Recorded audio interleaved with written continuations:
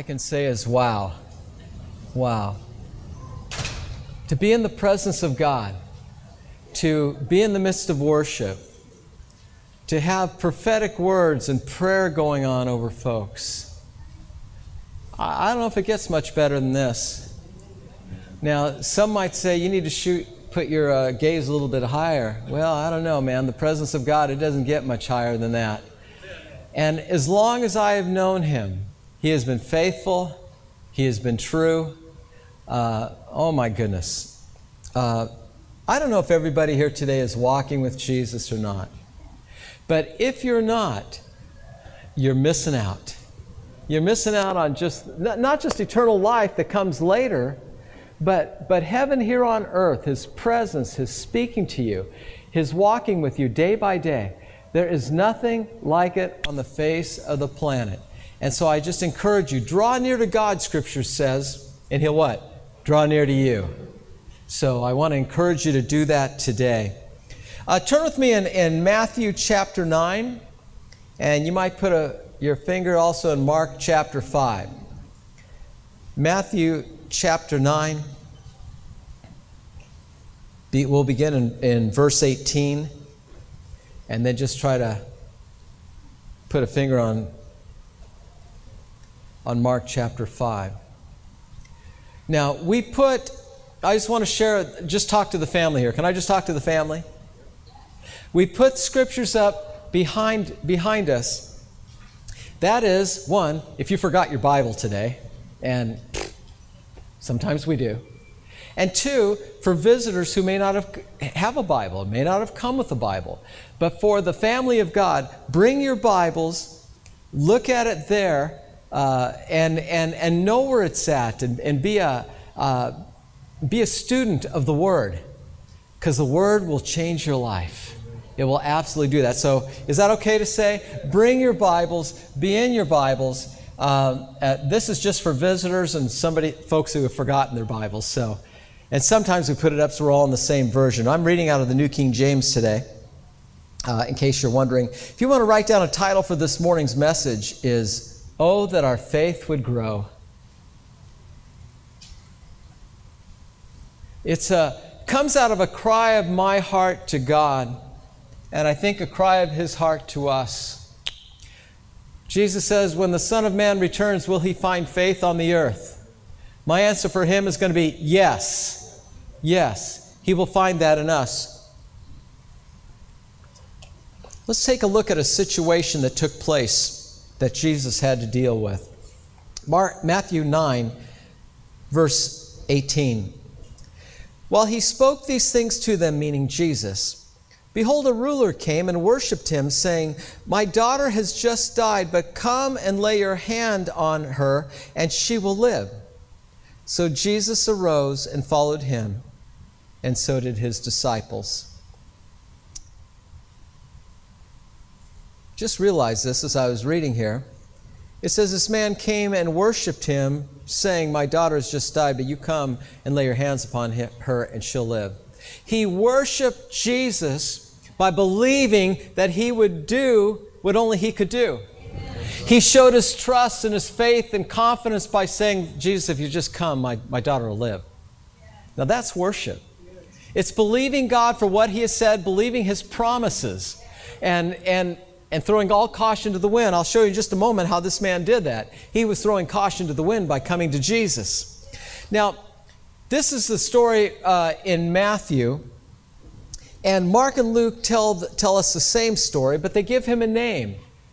The man's name is Jairus. It's one of the things that I'm just so impressed with, that God knows our name, He knows our address, He knows our circumstance, He knows our situation. He doesn't have to go through a Rolodex to try to find our name, see if it's still in there. He knows who we are. And in Scripture, oftentimes, people are not nameless. They have a name, they have a location. This man had an occupation. He was the ruler of the synagogue. And we read here that he was a man of position, being that, a ruler of the synagogue, a man of position and influence who had heard of Jesus. Now, he may have been following the reports about Him. And for all we know, he may have secretly attended one of Jesus' meetings. Why would it have been secret? Because it was politically incorrect to follow Jesus in his day. In the Israel of his day, the authorities of his day said basically, if you follow Jesus, if you believe in Jesus, you talk about Jesus, we will throw you out.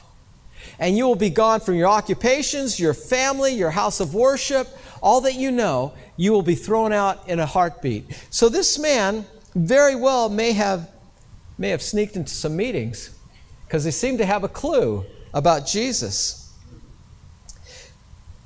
Jairus, on this day, the worst possible thing happened in his life. His daughter died. I mean, can you imagine what this man must have been going through? His daughter died. Now, we don't know the age of this daughter, but we assume that it's we think of our daughters, we normally think of little ones. Now, I know they grow up. But his daughter died, and Lori and I have been through two situations where our daughters, it looked like, might die. Both of our daughters. One when the oldest was almost 13, and of course recently with Becky. We have walked through this, the horror, the shuddering. I remember trying to do my job as a salesman for an electrical firm, meeting with purchasing agents and different ones, and putting murine in my eyes to try to make the red go away because I'd be sobbing in the midst of driving. I know the pain of the concern of a daughter dying or a child of any kind. One of my father's greatest fears was that one of his children would die before him. That was always a fear that he had. But I want to let you know we outlasted him. So it didn't. It never happened that way. I don't know exactly how it happened, and I speculate different ways. But at some point, contrary to the rest of the culture, Jairus began to believe that Jesus who he said he was. And like many of us, his desperation drove him to Jesus. So here he is on this day. How many of you, did desperation drive you to Jesus? Man, most of us, that's the case. Now, some of you, praise God, were raised in the church and were, you just kind of moved along into his presence and a walk with him, and that's good. Some of us, we were desperate. In fact, I don't know that necessarily my desperation has ever gone away. I'm desperate for him. I'm desperate to be more like him. I'm desperate to be molded and shaped into his image. I'm desperate. Never lose your desperation. And if you're not desperate, just go to him and say, God, I need to be desperate, but I don't know how to do it. He'll help you. Well, will he make something bad happen? No. Only Satan says that. But he will work with you. He will touch you. He will reach into your heart. He will change you from complacency and apathy. You ever had that go on in your life? Complacency and apathy towards God and the things of God? Don't raise your hand, but I have. I've walked it out. And it's cold and it's lifeless and everything else could be fine in the world. But when you're apathetic towards God, when there isn't that desperation, there's something cold going on in your heart and life. He comes to Jesus and he says, my daughter has just died, but come and lay your hands on her and she will live. Now, I'll tell you, that's faith. Now, I don't know, I didn't do an exhaustive study. Maybe some of you more biblical scholars out there have. But I don't know if Jesus had raised anybody from the dead yet. I mean, it isn't just like coming and bringing your daughter and go, Jesus, would you lay your hands on her because she's very, very sick? No, she was dead. Dead. She was dead. And I don't know if there's any place that he knew of that Jesus has raised anybody from the dead. But yet he has the audacity to come and say, and this is what worship is sometimes, this audacity.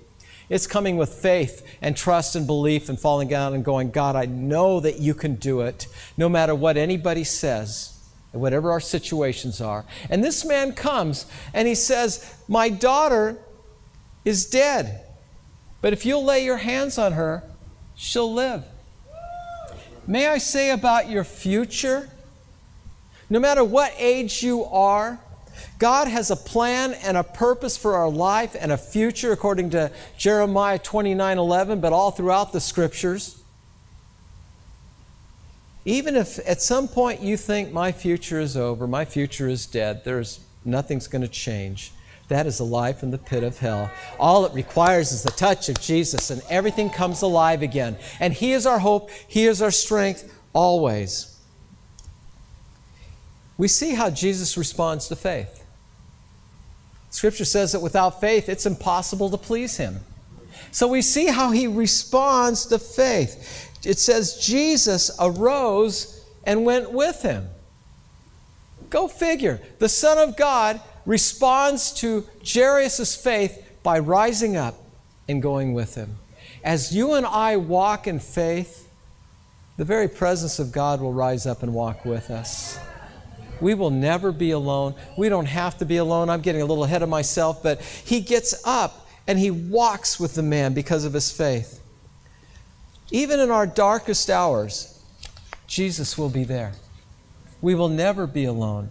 Lauren, you had a couple dark hours over your life, probably just a couple. But He's always been with you. He's never been apart from you. Why? Because, and I didn't talk to Lauren beforehand, but I know Lauren. In fact, I've known Lauren just about all her life, which says how old I am and how young she is. But I know through every one of those dark hours that Lauren held on to Jesus. And Jesus came and met her where she was at and brought about miracles in her life. Not the least of which is restoring her sight. Now that's kind of cool.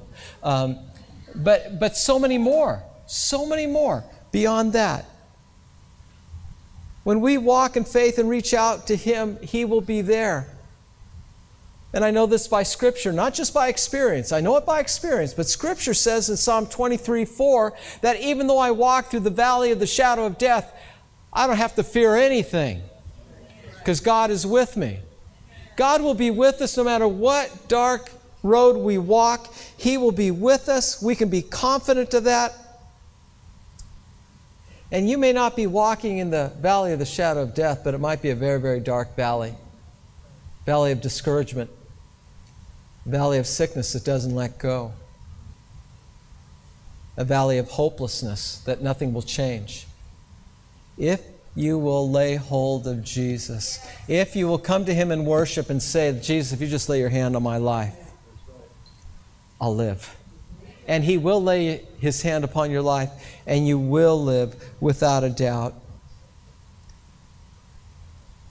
If we will trust Him, if we will choose to put our confidence in Him, if we will walk in faith, He will always be with us. We will never need to be afraid. I've shared with you numerous times, I won't go on again, but the day that God delivered me from fear, because I used to be such a fearful person, walked in fear always. My goodness, I walked in fear as a pastor, hoping you'd never find out that I'm not all that. They really knew, they'd show me the door.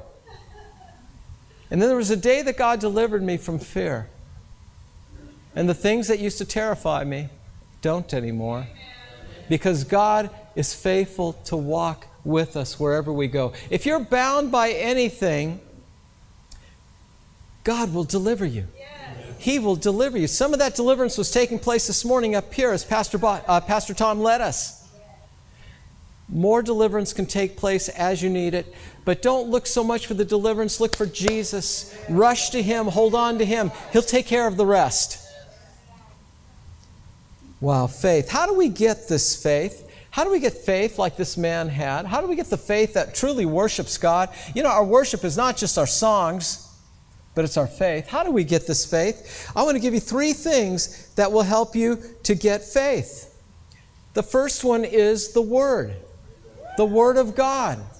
Let the Word of God dwell richly in you.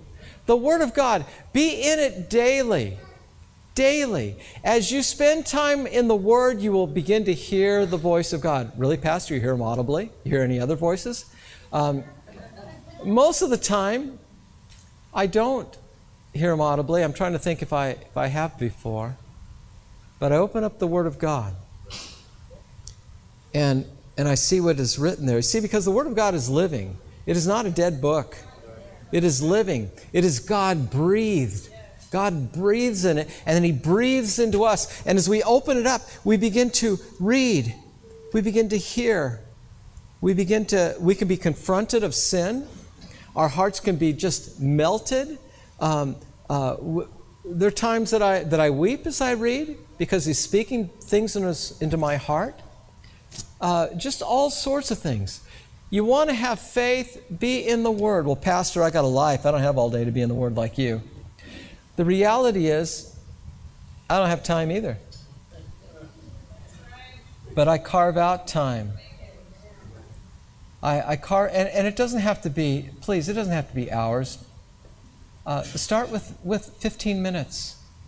I've talked to someone once who said, well, I said, are you in the Word? And he said, I read a devotion every morning, it's one verse devotion, and yes, I'm in the Word. I said, if you eat a small piece of toast in the morning, is that going to get you through the day? Well, no. Well, may I say, one verse probably isn't either. Go through the Scriptures. Use our Bible calendar that we have in the back. I believe in it, and I believe what that little piece of paper did in my life. Or use another version of doing it. And it's fine. It's just that we go through the Word of God. Now, don't be condemned. Oh man, I missed a week. I'm just lost. No, just pick up where you started. Pick up where you left off and keep going. What if it takes me a year and a half to get through the Word? That's okay. That's all right. Just do it. Just get through. The Word will increase your faith. Faith comes by hearing, and hearing by the Word of God. Fellowship is the second thing that will really help your faith. Did anyone else feel their faith grow today? Just by being here, by being a part of the worship, by hearing the Word that was shared that I wouldn't have picked up on my own, by the prayer that was going on, and people being touched by the Spirit of God. Our faith grows as we're in fellowship. Well, I don't need church to be saved. No, that's true. But may I say this, and I'm trying to say it as kindly as I can, you won't be much of a Christian if you're not in fellowship. One, you'll be walking in disobedience because God said, don't separate yourselves from other believers. Be a part. And He talked about His church. He talked about those things. Our church is perfect? No. You know why? Because you and I are in them. And we're not perfect. But fellowship is so important. Put that at the top of your priority list. Right after the Word, put fellowship. Try to be here. I don't want anyone to kill themselves, but try to be here on Sundays, Wednesdays. If you possibly can. We won't meet tonight for our time of prayer and fasting, but we'll be meeting Monday night for an hour, Tuesday night for an hour, and Wednesday is our regular service, but it'll be prayer and fasting emphasized on that night. Come. In fact, those of you that have been coming, I'm so encouraged by your attendance and being here, and it builds faith in me. So you're doing a good work in my life too, so thank you so much. The third area, and you can put these in whatever direction you want. I probably should have put this second, but I think something that really will increase your faith is prayer. Amen. And fasting. Amen. Now, I know that everybody loves fasting, but when we're fasting, and that's one of the points that Pastor Tom was making today. He was talking about breakthrough. Prayer and fasting brings about spiritual breakthrough that can't take place any other way. So these are important things to build our faith. Talk to God. Listen to Him from the Word. In fact, I don't know how you do it, but for when I'm in the Word, it's a two-way conversation. I'm reading, I'm praying. I'm reading, I'm praying. As I do that. So include those things, and you'll find your faith grows, and we need to have our faith grow. Let me just say this regarding prayer and fasting. As you go through this week, as you see breakthroughs happening in your life, you see God answering prayers, whatever it might be, would you call the office? Would you call the office and tell us? Because I would like to have a few give testimonies possibly next Sunday. And so do that. What you're seeing happening in your life, call and let us know so we can plan on that. It is my prayer for all of us that our faith would grow exponentially during this time of prayer and fasting. Do you know what exponentially means? It isn't just adding a little bit at a time. It's kind of like this explosion of growth. And that's what I'm asking, that God would cause all of our faith to grow. Lord, I want it in me, but I also want it in the congregation too. Let's go to verse 23 of the chapter that we're in here. Continue the story of Jairus. When Jesus came into the ruler's house and saw the flute players and the noisy crowd wailing, he said to them, "Make room, for the girl is not dead, but sleeping." And they ridiculed him. I was reading this passage just the other morning, and I realized we must be quite careful in how we respond to the prophetic. Quite careful. If we respond in faith, we open ourselves up to receive all that God has intended. Scripture tells us that He has more for us than anything that we could dream or imagine. How many? I don't know about you, but I want that. I want more than I can dream or imagine. Count me in, God. Count me in. But without faith, and hear this, we can miss His visitation. Oh my goodness. I can't think of anything worse on the face of the planet. I don't know how many times that I've prayed, even for RCC, God, don't pass us by. Don't pass us by. That prayer, along with the prayer, Lord, help us to see You. A song we used to sing years ago. We want to see Jesus lifted high, a banner across this land. I still want that. I still want that. Go with me to Mark chapter 5. Keep your finger in Matthew. Then go with me to Mark chapter 5. There's in Matthew 8, we're in Matthew 9, but in Matthew 8 it's the same story, but it's defined a little bit better in Mark chapter 5.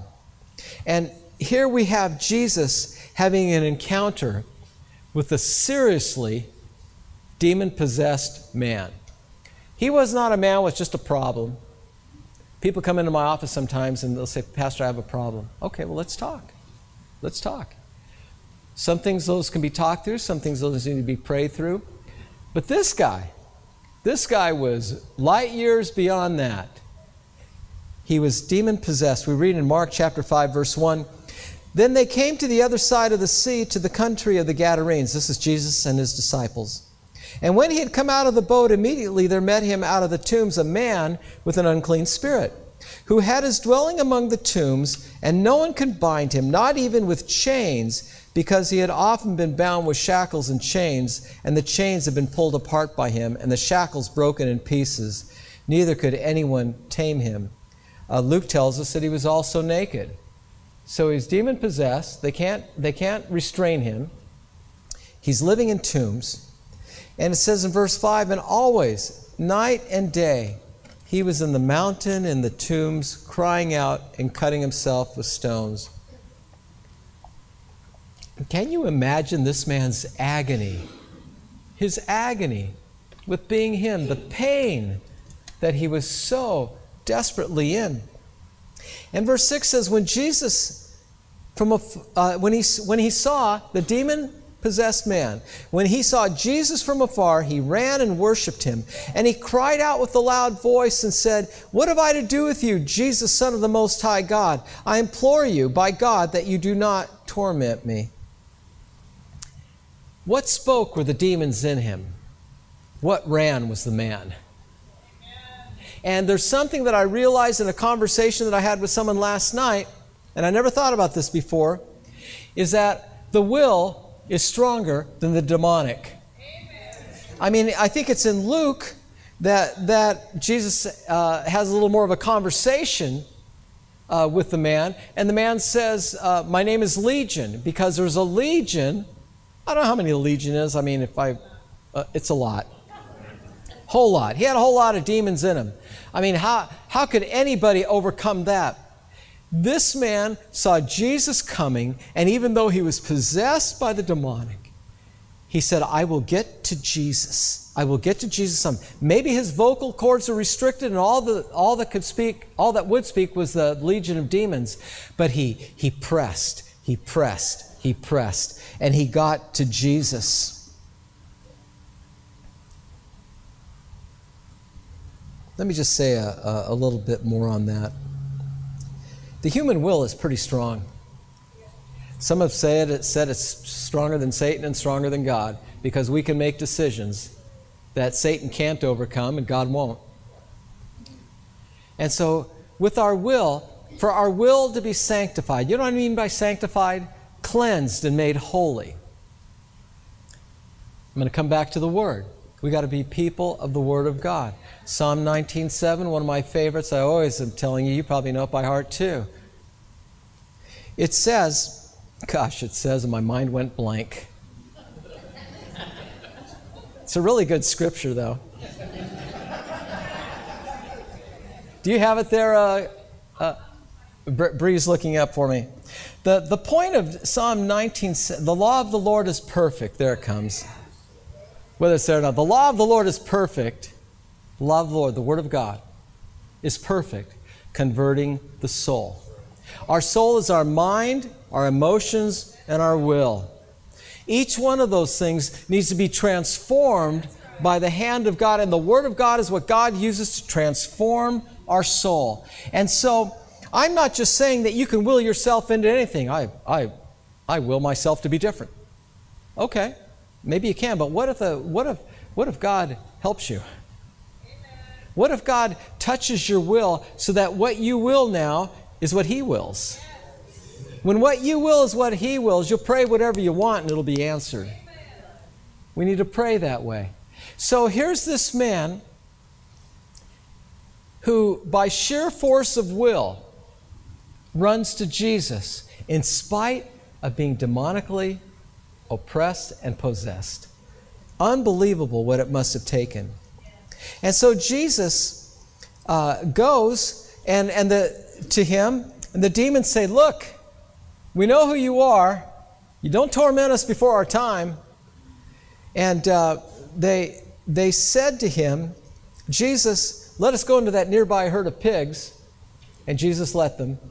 And the pigs all ran off the cliff and all died. I'm sure that the pig herders who that was their livelihood, they weren't near as rejoicing. But let me go beyond that. Mark chapter 5, verse 14. So those who fed the swine fled, and they told it in the city and in the country, and they went out to see what it was that had happened. And then they came to Jesus and saw that the one who had been demon-possessed and had the legion, sitting and clothed in his right mind. That is a place that I'd want to celebrate if I saw that. My goodness, that was an impossibility. But the tag on that is, and they were afraid. And those who saw it told them how it happened to him who had been demon-possessed and about the swine. Then they began to plead with him to depart from their region. The people of the city saw the demon-possessed man. They saw Jesus, and they begged Jesus to leave. Man, talk about missing the boat, missing what's going on. They should have been rejoicing that this man, who nobody could even chain up, is probably scary to ever go by that. I mean, anybody that had a funeral probably took their life in their hands. It was a terrible time. But they didn't rejoice that this man was free. They saw, and I don't doubt their livelihood being hurt, some of them, but they saw what was going on. They didn't understand. And they begged him to leave. The problem was they approached the situation without faith. Again, being more concerned with the pigs than the man who was free.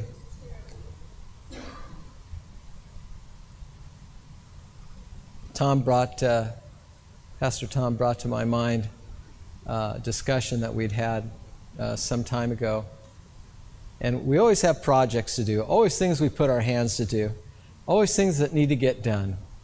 And I wish it was, my guitar with my feet on my desk playing Kumbaya all day, but it's not that way.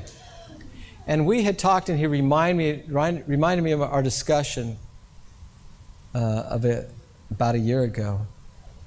And we just had coined this one little phrase, people over projects. It doesn't matter if we get the job done if people got hurt in the process. It doesn't matter if the project got done and people weren't showing our love and our care. And so we have these, they probably didn't hear that phrase here in the scriptures here, but they were more concerned about the project, the pigs, than the person. May we never be that way. May we always be concerned about people. And that's part of who we are, and that's part of our mission as Rancho Christian Center, connecting people to God and to one another. And we do this by loving one another, by relationship, by being together. Please, if I might plead with you, don't walk in and walk out of services. Walk in, get to know folks. Be a part of a home group. Be a part of serving. Come to men's meetings, ladies' meetings, whatever, so that you might be connected and relationship might grow, because you are important. You are important to us and to the kingdom. Back to Mark chapter 9, if we can. As we go back to Mark chapter 9, we'll be in verse 24, but let me say this about going back to, Matthew chapter 9. Those folks where the man got delivered, they missed their visitation. I guess my heart is, again, may we never miss ours. As a church or as individuals. There's a visitation that God has for each one of us as individuals. Meet with Him, spend time with Him, and you will be visited by the living God. Isn't that right, Rosie? You'll be visited by God. Because I know that God has visited you and will continue to visit you because He loves you. Desperately. Desperately. Matthew 9:24. And He said to them, meaning Jesus, make room for the girl is not dead, but sleeping. And they ridiculed Him. May I say that without faith, we will say impossible, absurd, when we are confronted with the prophetic. When we hear prophetic words that are just crazy in our natural minds, goes so contrary to what we would think, that goes so much into the impossible, we will say, if we don't have faith, that's impossible, that's ridiculous, that's absurd. In this year of clarity and renewed vision, may I ask, how are you approaching this word for the year? How are you approaching it? May I say, approach it with faith. God, I believe that you're going to give us as a church clarity and renewed vision. But Lord God, I believe also, and I'm going to press and I'm going to push and I'm going to pursue you, that I might receive for myself clarity, a prophetic clarity, prophetic vision. Lord God, if anything has, may I say this too, if anything has grown cold in your heart, your fire isn't what it used to be. Cry out, Lord God, renew the flame in me. Renew vision in me. For indeed, He will do it. We have to ask ourselves, will we approach this year with faith or doubt and unbelief? The reason I say that is because I've known people in the past who have said, just Pastor Dave, Apostle Dave, another word, another year. And I would just be, what? If we approach it that way, we won't receive anything. We must approach it with faith. Faith prays this as it presses. Oh God, let this word come into my life, my families, and my churches. Lord God, let there be clarity in my family that as we pray, as we follow you, as we seek you, Lord, would you, and even if maybe it's never been that way before in your life that are in your family, God wants to take you to a clear path. The steps of a good man, a righteous man and woman are ordered of the Lord. He wants to guide your steps. He wants to give you clarity on where He wants you to walk. And all you got to do is believe Him and follow Him. That's all. Faith and obedience. And He will do the rest. Doubt and unbelief is at best apathetic, and at worst, like the crowd Jesus was facing, It was openly hostile and antagonistic to his word. Do you believe what God is saying to us? The father believed, Jairus believed, and he received the reward of his faith. Luke 1:37 says, "But with faith nothing shall be impossible for God." And you read scriptures and there's impossibilities all over the planet. But with God, nothing will be impossible if we will walk in faith. Verse 25. "But when the crowd was put outside, he went in and took her by the hand, and the girl arose." May I say, unbelief must be put outside before miracles can happen. If you're struggling with unbelief, you tell unbelief, in the name of Jesus, let go of me, get out of my heart, get out of my home, go back to the pit of hell from where you've come, because where unbelief is, there are no miracles. It comes in the place where faith is. You and I must be so very, very careful. If we don't reject unbelief, if we refuse to believe, we will see that where others who walk in faith are full of joy, we will be full of cynicism, bitterness, and darkness if we don't kick unbelief to the curb and leave it there and drive away. In C.S. Lewis's book series, The Chronicles of Narnia, any of you have read them? They're over the top. The final book in the series is called The Last Battle. And I don't know if you remember that or not, but there's a scene, and it's really the end of all time, and the animals of Narnia and the people are going into Aslan's land. Aslan is a representation of Jesus in the Chronicles of Narnia. He's a great lion. And so as they are going, and the words always are further on and further in. Further on and further. That's a good word for us in the things of God. Further on and further in. And they're rushing into his land, and they're going up these mountaintops, and it's just beautiful. The colors and the fruit and everything in that land. But they're seeing all this and they're just amazed. But there's this group of dwarfs. And this isn't a knock on short people. This group of dwarfs. And it's kind of a long story, but they, through some circumstances, thought that they were in a stable. And it was black and it was dark. But they weren't. They were out in this beautiful expanse. And so one of the queens of Narnia got some flowers and said, look, I'll let them smell this. And they'll know that they're not in the dark. And one of the dwarfs pushes it away because he thought that they were taking C.S. Lewis is very, very, and the English, very proper, stable litter. They thought that they were putting stable litter in his face. And then Aslan came and he produced all sorts of food and wine for them, for the dwarfs, and the kings and queens. They gave it to the dwarfs who could not see them. And the dwarfs thought they were being given hay, stale bread, water out of the horse trough. It is such a clear picture to me of living by faith or living by doubt and unbelief. If we live by faith, we will see the wonders of God every single day. If we live in doubt and unbelief, we will be singing, "Nobody knows the trouble I've seen." We'll be, "Woe is me." And we'll wonder why nothing ever changes. With God, with faith in God, all things are possible. I'm going to draw this to a close this morning. Again, reminding you the title today, "Oh, that our faith would grow." Verse 26. After this girl is raised from the dead, it says in verse 26, and the report of this went out into all the land. Let me just tell you, when the results of rejecting doubt and unbelief will begin to spring up testimonies all over the place, and you won't be able to keep people silent. You won't be able to keep it here in a small building. It'll spread like wildfire. Faith, people walking in faith in what God does, it begins to spread like wildfire. All of you here today have got a testimony of what God has done in your life.